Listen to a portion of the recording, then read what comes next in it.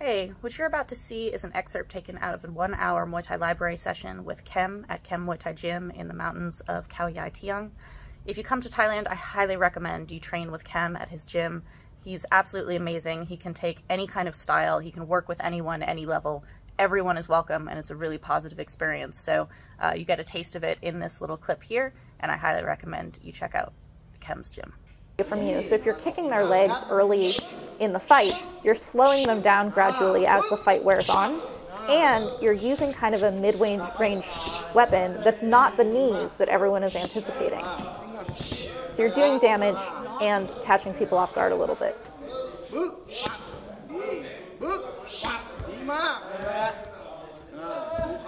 So the reason he's excited about that elbow is that I'm actually bringing my full body behind it. So it's very powerful and short. So he's saying when you rush your mua, so take your time, be very like jai yen yen, see your shots, make space between all of your shots, make them very legible and beautiful.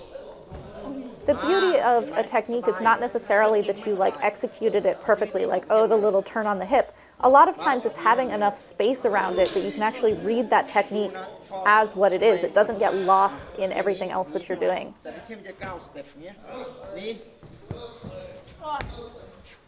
So here he's showing again how to come inside someone's knee. It's the same thing as like slipping a punch. He's slipping the knee and coming right up the middle to land that elbow. Same thing as when you're clinching. Diesel Noi teaches how to like slip your body left and right in order to get away from knees. Same thing. He's saying when you get very tense, you get heavy, and he knows what your shape is, and he can trip you very easily. So you want to stay loose, even when you're being strong. You don't want to be tense, because tense is very immobile and stiff.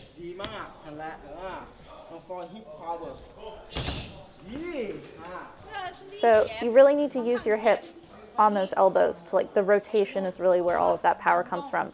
It's not up like this. That's like an arm elbow. He's actually keeping it one piece and pulling his whole hip through.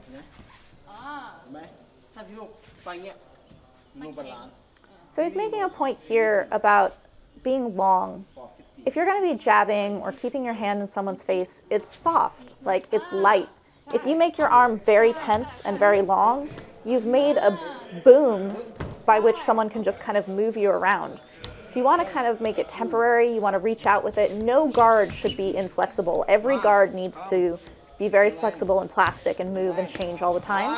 So if I'm going to keep my arm out, I'm not doing myself any favors. I want it to be very plastic and short and feeling like a little antenna.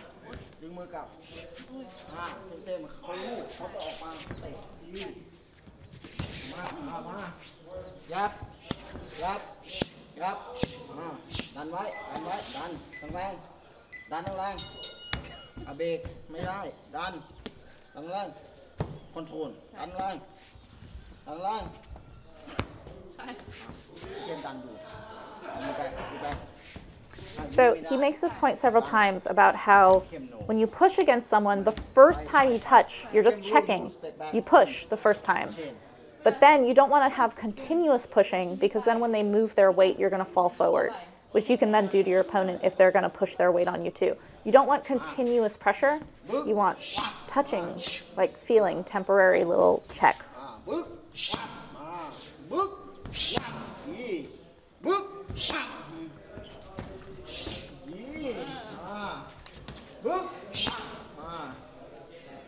Step back.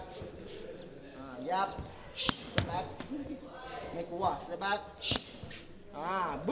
So I'm jabbing, which is short range, and then he's coming after me with a teep. I just need to anticipate and control that distance. I'm just getting out of the way, but then closing that space again right away. A lot of what he uses his fakes for, which is different from how Karahat uses his fakes. Karahat fakes either in order to force the opponent into a particular position that he can anticipate and now he knows what moves you have, or he fakes the time on the weapon that he's going to throw. He throws it at the moment you don't think it's going to come. The way Kem uses fakes, and he uses it very, very well and very consistently, is to change distance. He fakes in order to change distance very quickly. So here's that thing again. The first time we touch guards like this, I'm just checking. I'm just feeling how much he's going to push on me. And then you push off and you start again. And see how he pulls his hands back. He's like, I know you're going to push against me. He pulls his guard back and then throws a very short Chon weapon.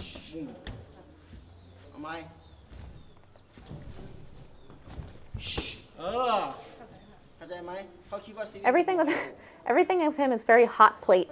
You don't like leave anything on for a long time. Everything is very just like touch and check, push and then pull. Like you want to kind of be unpredictable in the way that they can't feel what you're doing. If you do the same thing over and over again or you add consistent pressure to things, people can feel where you are.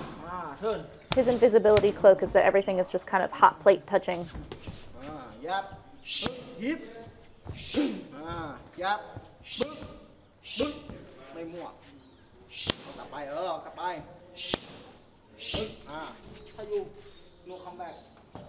See how his head is going over his foot there?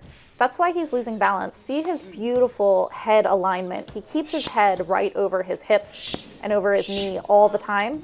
So even if he whiffs it, even if he misses on his long punch, he's not going to fall forward. I goom. In Thai, this is called goom. It's where you kind of like hunch. He keeps the chest open all the time so that his head is properly aligned.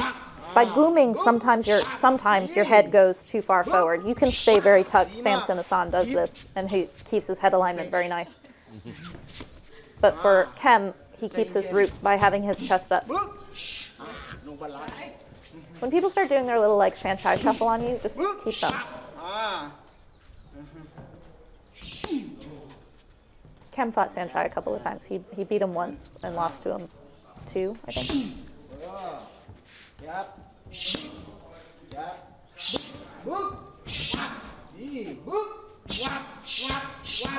So you can see how just by the pace and the rhythm of his pad work, my weapons have had the opportunity to get more space around them, like he's talking about.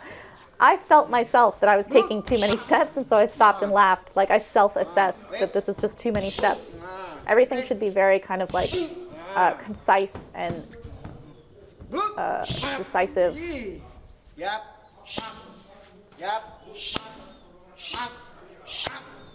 So keeping my head over my knee, over my hip, so I'm not falling off of those strikes, even though I'm throwing my full body into them. Keep.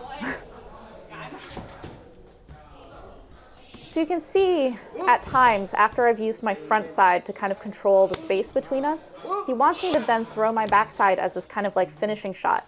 I've done all this work to get him against the ropes, and then once I actually have him there, and I am throwing my right hand, I'm not throwing it as a finishing move. Like I'm not feeling the moment at which this is the like culmination of the work that I've been doing up until this point. Nice little push there. That push works more if I'm tense. So if I had popped off of him, he might have fallen forward there. What's really nice about working with Kem is that he is giving you like constant instruction. He is giving you like continuous verbal technique, but also like making you physically feel what he's talking about.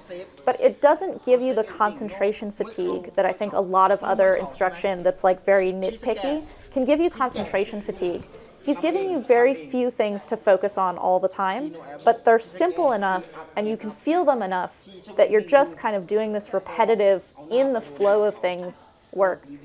Here he's making a point about how if you don't have your guard up and you're covering all these distances quickly, you're gonna like chawn into someone's elbow. So this is why you wanna control your body all the time, is that you're not falling into anybody.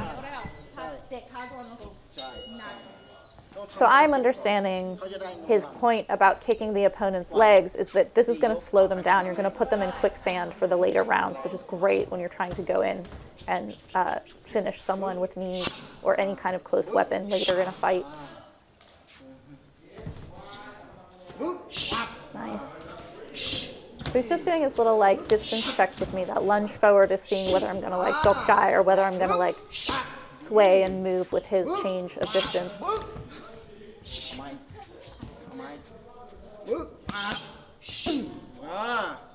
So he's holding it at his chest, which is my chin. So even though he's holding it very low, that's for an opponent my size, like right into their chin.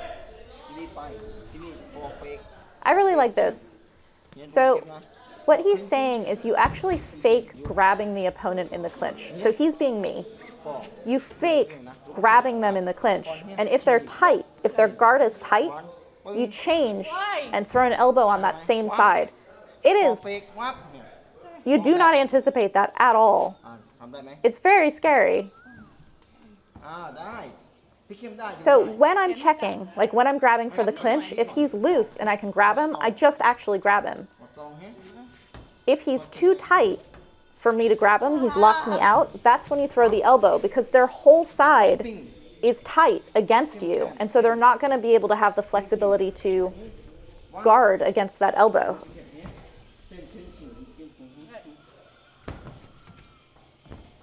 And see how he makes space for it. He's pulling his leg back the same way you would for like a knee in the clinch, but he's going to throw the elbow instead. But again, this is changing course based on what your opponent does. So if I go to grab him and he's loose, grab him. If I go to grab him and he's tight, that means that entire side of his body is tight and he cannot protect against that elbow. That's really clever. ทำเร็วๆคือซีรีส์ไฟใช่ไหมเกมเซโก้ชีวิตโก้ฟอร์เช็คชีบล็อก100%ชีไม่ให้ขึ้นคอไม่ขึ้นคออยู่แล้วใช่ไหมโก้ปุ๊บ So he's saying if he as my corner starts yelling Sylvie go go go, that means I'm going to come forward and start grabbing her to clinch. My opponent's going to hear him yelling from the corner as well. And she's like, Sylvie's coming at me. I'm going to definitely fucking protect myself from Sylvie coming to grab me. And so I know she's going to be tight and I can throw that elbow. This is like masterful mind game on Kem's part. He's talking about how you as the corner yelling at your fighter to do something is letting the opponent know what you want them to do. And then I as the fighter know that they know what I want to do, and I have the secondary solve to them trying to defend against what my corner is yelling for. This is like super chess. Like this is very, very masterful mind games here.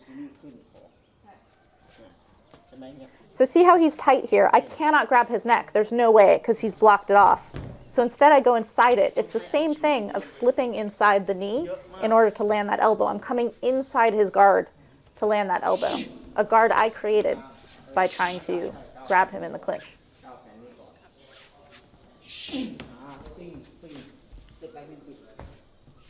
So he really wants me to pivot my body here. See the flex in his legs, that bowing? That's where you get your power from. But he's not stepping too far outside of me because then he can't come inside my guard. It's very like straightforward, the same way you would grab in the clinch. Ooh. See how he's holding that really tight? And then the knee is there. Like you have this progression. ที่เขาชีวิตต้องจับชีวิตแยบ for check she has So he's saying he as my corner is yelling Sylvie knee, and when I hear him yelling knee, my opponent knows I'm going to try to knee, and so I have to yes knee because he's yelling me to do that, but also have solves to the opponent knowing this, which is punching instead, or punching on the way into knee, or checking with this guard. Very good. He's a very good corner. He has a very, very nice energy in the corner.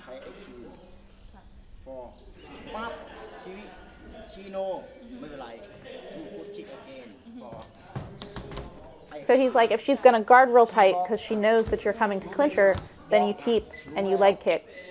Like basically you find alternatives on your way towards the thing that he's calling for from the corner, which you should be doing anyway. Long Sawan was in my corner once and he just, Long Sawan is a knee fighter 1000%. He just laid into me about how I wasn't teeping first on my way in. This is like, don't be a dumb Muay Thai fighter. He's talking about how everyone knows you want a knee, and so you get to your knees through these alternate pathways of other weapons that are hurting your opponent on the way in or catching them off guard so that your knee then catches them off guard. He's saying have more ideas. This is basically what I'm just saying about like having alternate plans and alternate pathways towards what you're ultimately trying to get to. ก้าวไปเดินเหมือนเดินเลย So he's faking a kick, sort of. He's faking it with the rotation of his hip as he's stepping forward, but he's ultimately just switching stance. See that? So he gets me blocking first. He gets me on one foot by having me block his leg.